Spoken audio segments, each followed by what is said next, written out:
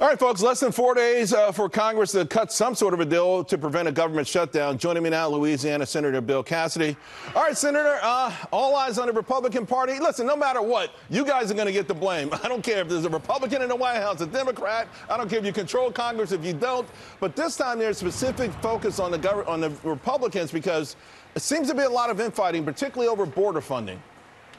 Yeah, there is. And I think that anything that ultimately passes has got to strengthen the border. The border's at a crisis. And if President Biden started a year ago, how do I make it so there's infighting among Republicans? I think I'll do it by allowing 200,000 people come across our border illegally every month. My gosh, he's done a great job. So I think there needs to be something about the border, not just to prevent infighting, in fact, primarily because there's a crisis at the border, and if President Biden's going to let it happen, maybe Congress can force him to do something about it. But what's it looking like? Kevin McCarthy today saying, hey, there's no deal without border in it. Can you handicap it for us?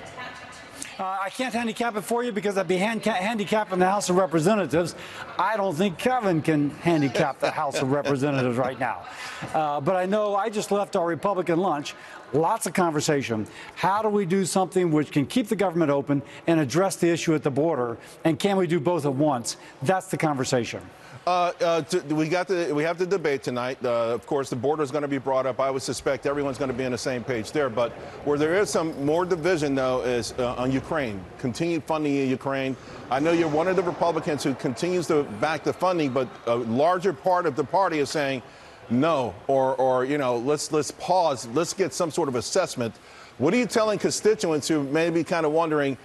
You know, we're in Louisiana. There's a lot of people in your state that need help, financial help, and they're watching cash, billions of dollars go to another country, by the way, to protect their border.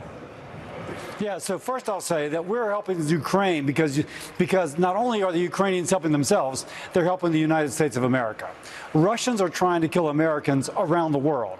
Google Wagner Group attacking U.S. troops in Syria, and you will see where they literally attacked, and we slaughtered them, but they attacked our troops unprovoked. They're in Venezuela, they're in Cuba, they're in Africa, actively trying to enable the killing of Americans or killing Americans themselves. Is there a limit, though? Is there a limit, sir, with all due respect? Is there a limit to the funding? You have a lot of folks in your state who are living month to month, week to week.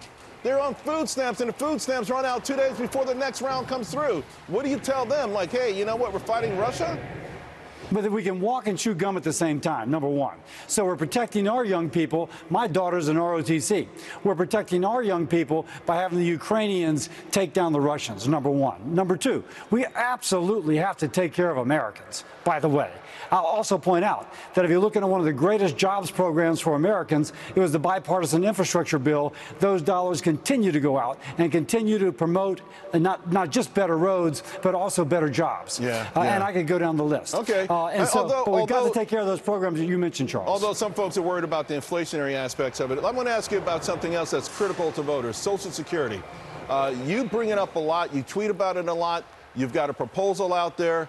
How does it work with respect to securing its you know, tamping down, making sure that it's there for people?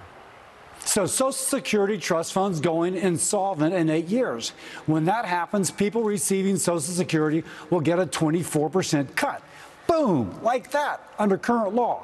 We've got to fix it. My problem, neither Biden nor Trump, they're both pretending there's not a problem. Are there solutions or non-solutions? We've got to have candidates who are willing to talk about it and then offer an idea. We've got a proposal that repeals windfall elimination provision, has work incentives in there, does other things, and by the way, prevents that 24% cut. We need to talk about it. We need to fix it. If you presented this to voters 65 and older, would they think it was a great idea, or would they recoil in fear and horror? No, we presented it through polling and focus groups. They think it's a fabulous idea. Right. And that's the thing. It should be the third rail to allow a 24% benefit cut. And that's what, unfortunately, both President Biden and President Trump are effectively proposing. Senator Cassidy, thank you very much. Thank you.